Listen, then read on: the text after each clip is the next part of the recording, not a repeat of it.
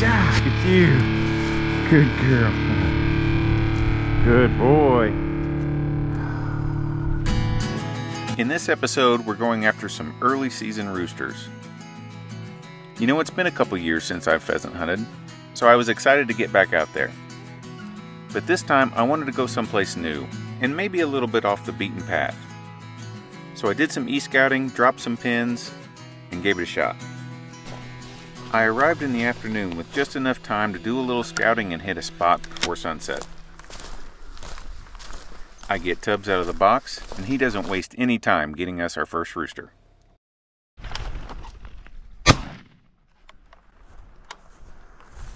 Hell yes, Tubby. Not bad, buddy. Good boy, bud. Glad that thing clucked. Good boy, Tubby. Bring him here. Good boy. Here. Come here. Yeah, alright, Lisa. I got him. I got him. Up, up, up, up, up. I got him. Woo-hoo-hoo-hoo. Well, that didn't take long. Truck's right there. Tubbs comes out here and freaking sticks one.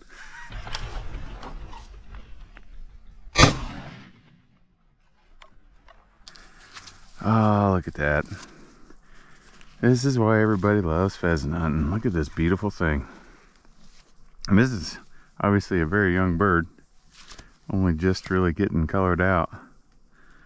Sure is pretty. All right, well, it's gonna be hard to top that start.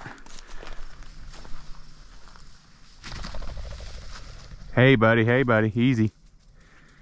Easy, buddy, easy. Now Tubbs is on point just inside these willows, but I don't quite get a shot at this one. Oh, that had to be a rooster. That was huge. It was. Good boy, buddy. No bird. I could just tell by the sound that was a frickin' rooster. Good ratio so far. Now Tubbs is on point well over to my left, but the rooster gets up right in front of me.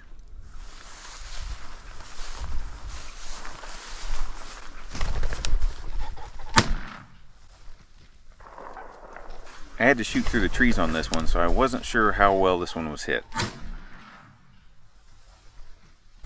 Tubbs, dead bird, dead bird, dead bird, Tubby, dead bird right here. I'm trying to get him on the track as quick as possible.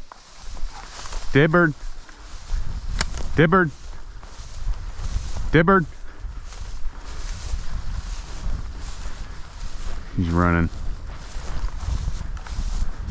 He's on it. Dead bird. Dead bird, fetch. Dead bird.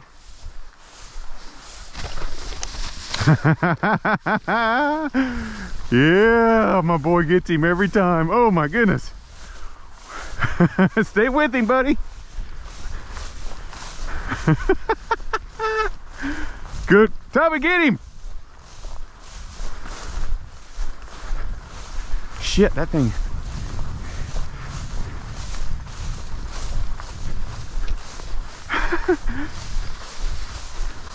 Good boy, Tubby. That was brutal. Good boy, buddy. Good boy. Good boy, bud. All right, loose. I got him. Good Lord. Oh no, we lost his tail feathers. That's all right. Better than losing the bird. Oh my goodness.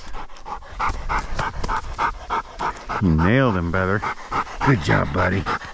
That was some freaking work right there. All right, if you don't like to hear people brag about the dogs, you might want to skip forward a little bit. I just got to give Tubby his props. We've been out of the truck for, I don't know, 30 minutes. The reason I'm stopping to soak this in is because Tubbs is 6 years old. He's in the middle of his prime and on point. You know, when a dog is in this sweet spot where they can do everything physically, but yet they've got tons of experience, it's a beautiful thing to watch. It's a beautiful thing to behold, and I feel fortunate that I get to watch it. By the way, like I said, he's on point. Let's go see what he's got. Tub's on point at 242. Most of the time when I have a dog on point at almost 250 yards on pheasant, I don't have high hopes. He's drinking. I made it to him and he's still on point. Now I have to find him.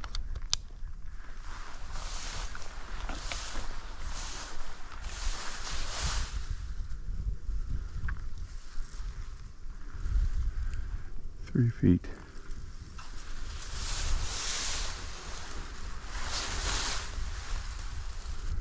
Okay. Says I'm 3 feet away from him. I can't see him.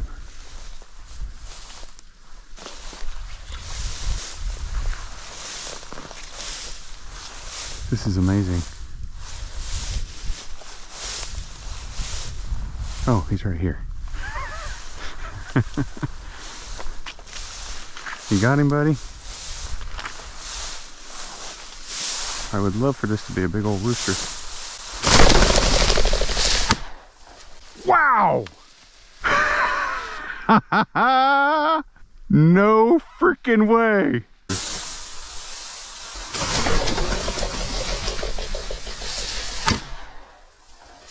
Oh, I hope the camera was on, because that was freaking gorgeous.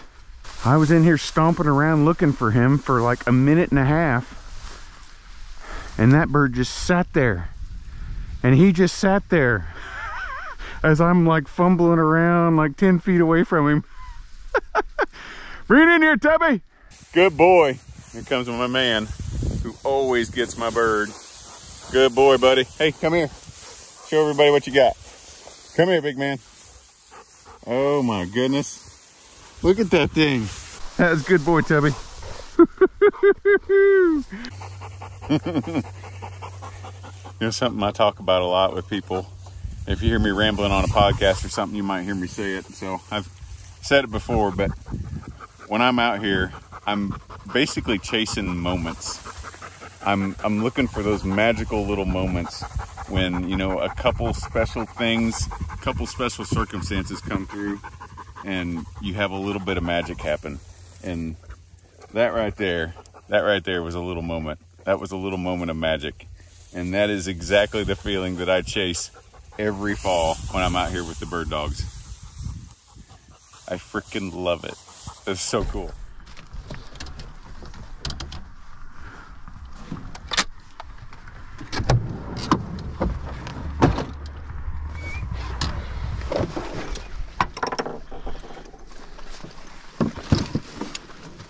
All right, so this will be our first morning hunt out here.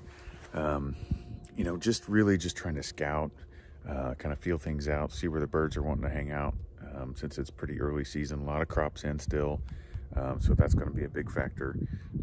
The reason I picked this spot this morning is because it has some picked corn around it, which most of the corn here is still in, so that might help things a little bit, push the birds out in the cover a little bit more, keep them on the edges possibly. So anyways, we're just gonna do some exploring today, see if we can't start figuring it out. All right, let's go get him.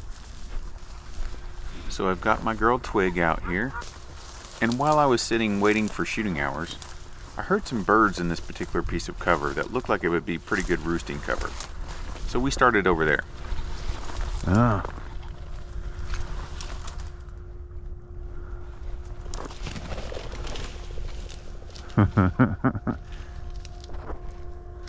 So she pointed a hen there, and as I was getting ready to turn the camera off, I noticed she went on point again.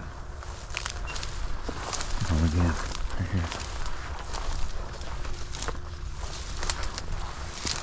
here. Easy. Oh, here we go. One didn't want to wait for us. So at first I thought that bird in the distance was her bird, but then I realized she's not wanting to move ahead.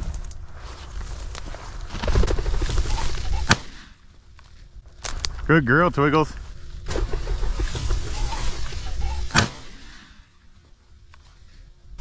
Good girl, baby.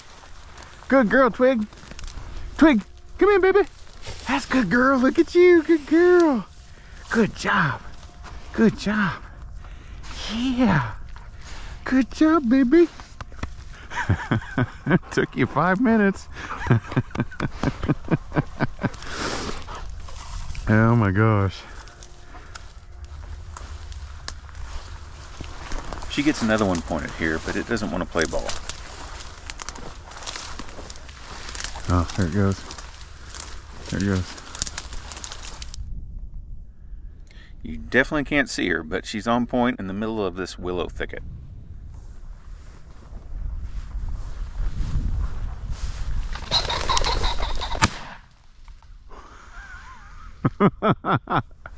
Good girl, Twiggles.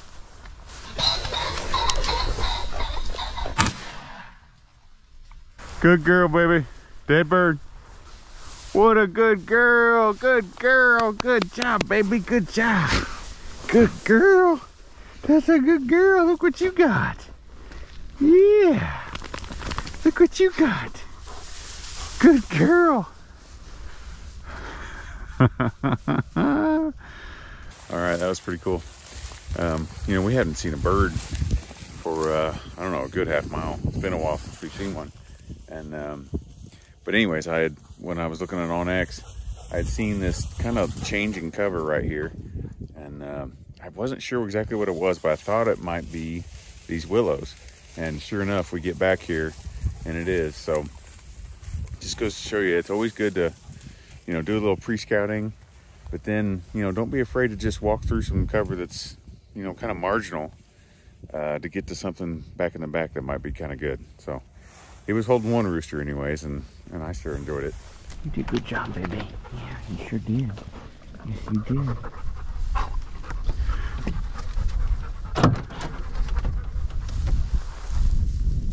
Okay, on this hunt, I've got my old girl Cece out, and we work this piece for a good while, and we get a few wild flushes now and then, but then I get a signal she's on point about 160 yards away.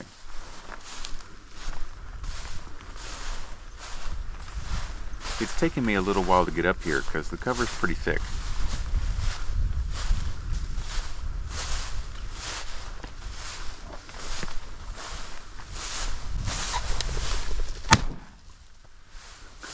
Good girl. Good girl, CC. Had a girl. Good job, baby. Good girl. All right, look at you. Good girl. All right, yeah. Good job, baby.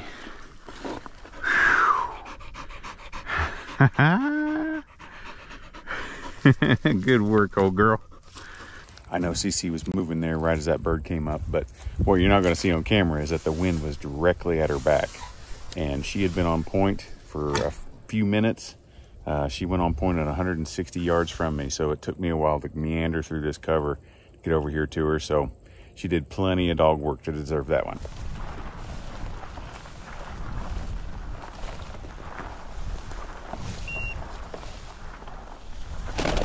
Whew, figured that was going to be a hen. Good girl, honey, good girl. No bird. These days, whenever I'm hunting CC, I always try to kind of take my time and soak it in a little bit. You know, she's 11 years old now, and she's definitely slowing down. And, you know, there aren't that many of these hunts left. And so I always try to take my time and just kind of enjoy it and soak it in. Okay, Cece's tracking her rooster here, and she's already pointed a couple times, but she makes one more adjustment here and gets him locked down.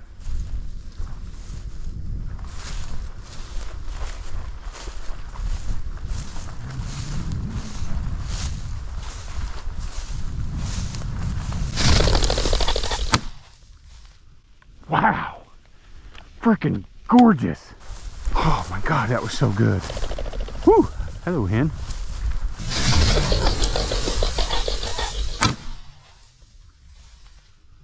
Beautiful, absolutely gorgeous, baby. Good girl, honey. Loose, thank you, baby. Oh, CC girl. You nailed it, baby. Absolutely nailed him. Oh, he's got a little spur to him. Good job, baby. Good girl. Good girl, darling. That was awesome. I loved it. Oh man, she tracked that for a good ways and then absolutely stuck him. Awesome.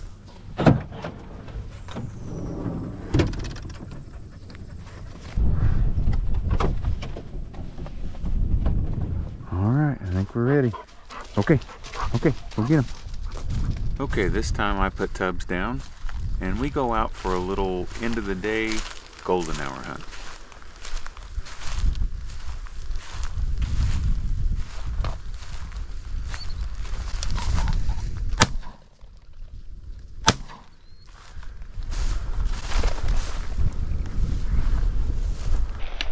I didn't hit this bird very hard, but as always, Tubbs stayed with him.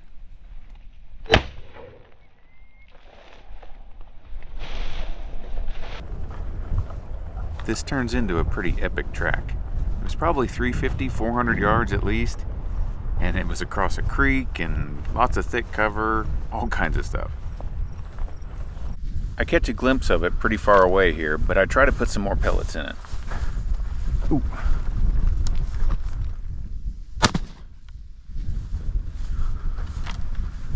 He's gonna have to flat out run this thing down because it is moving.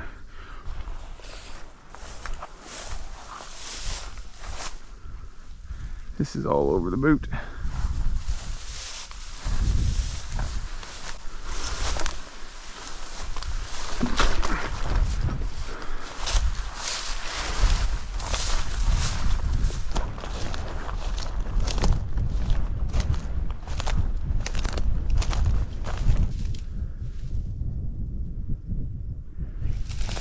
Oh, he got him. You got him. Good boy, Tubby. Good boy, buddy. Good boy, buddy. He got him. Tubby here. Tubby here. Come here, bud. Good boy. Good job, buddy. Good job. All right, Luce. Good boy. That was freaking awesome. He was just barely hit. And I was getting ready to come out here for this walk, and I was like, well, maybe I should put some more shells in my pouch, but I was like, haven't missed a shot yet, so I should be fine on shells. Well, even as I was thinking it, I was like, I'm jinxing myself. But anyways, luckily I had Tubbs on the case, and he always comes up with it, and just like he always does, he got it once again. He's a good man.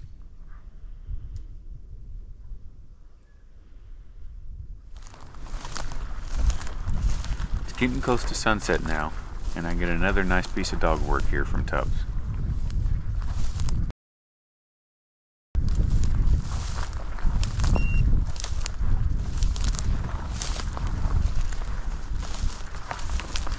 As usual, this bird was running, but this time I could actually hear it.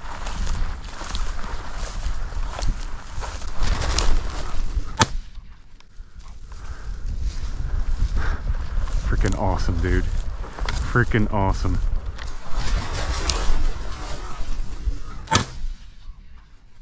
Great job, buddy. Good boy. Good boy. All right, Luce. Good job, buddy. Good job. Excellent work. Pretty nice way to end our day right there.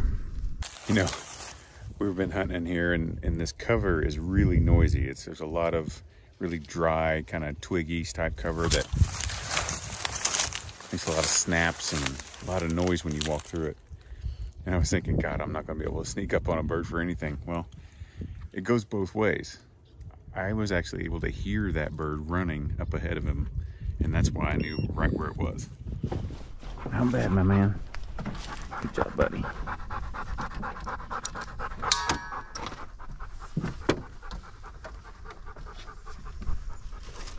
All right, Kennel. Good boy.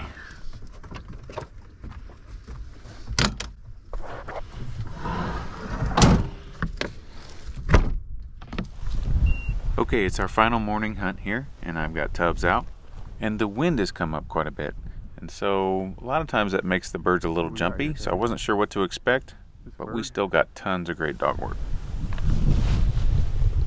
Was a bird. Boom. Right there. Good boy, buddy. Okay, now we're back in some of that thick, crunchy stuff that they like. I got Tubbs on point in here somewhere.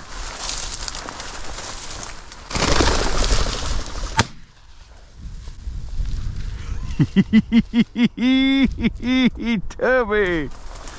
Woo!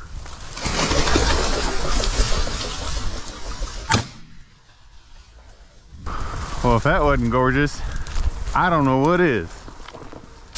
Good boy, buddy. Good job. All right, Luce. Good boy. Absolutely beautiful. Gorgeous. Good job, buddy.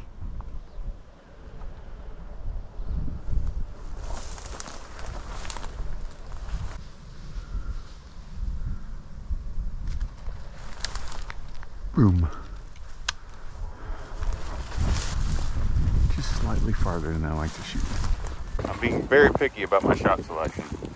The hunting is good enough that I can do that, and it's a luxury, and it's really nice.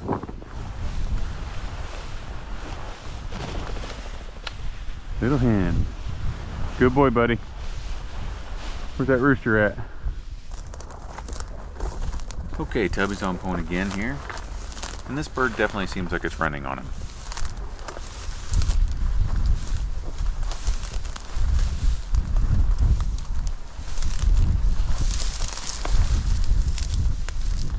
One last relocation here, and he gets him locked down.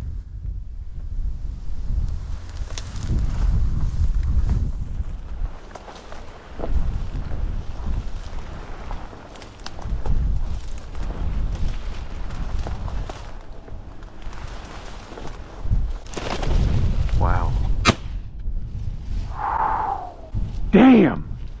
That was freaking awesome. Tracked and locked by the Tubmeister. Wow. Oh my gosh. Good boy, buddy.